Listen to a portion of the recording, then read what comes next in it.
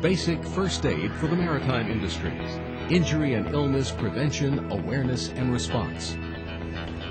One of the pleasures of being a professional mariner is the sense of freedom you and your fellow crew members experience when traveling the water, knowing that you've left the rest of the world behind.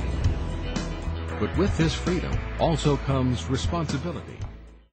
As you know, cardiac arrest is a serious life-threatening condition. It is often caused by a heart attack that occurs when blood flow from the heart is blocked by a blood clot. Pain, pressure, or discomfort in the chest is the most common symptom of a heart attack. The affected person may also complain of pain in the neck or arms, lightheadedness, indigestion, or nausea. The skin may be cold and clammy. The victim may be short of breath.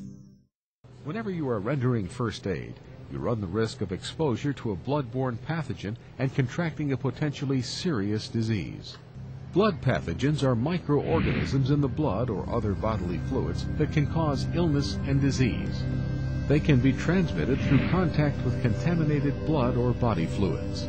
The HIV virus, hepatitis B virus, and hepatitis C virus all can be spread by exposure to blood or body fluids.